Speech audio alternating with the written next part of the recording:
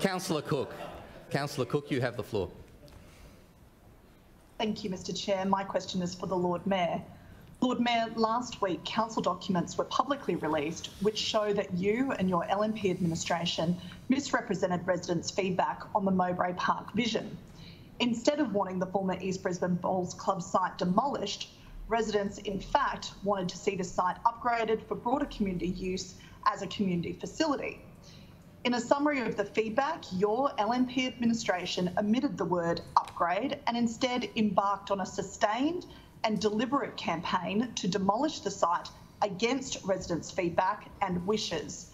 Your LNP councillors, including Deputy Mayor Krista Adams, have publicly attacked residents and tried to discredit them repeatedly.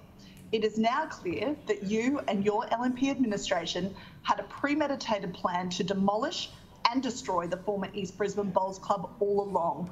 Lord Mayor, what's the point of community consultation if you've already lined up the bulldozers, and will you apologise for attacking residents who have campaigned to save this facility? Lord Mayor.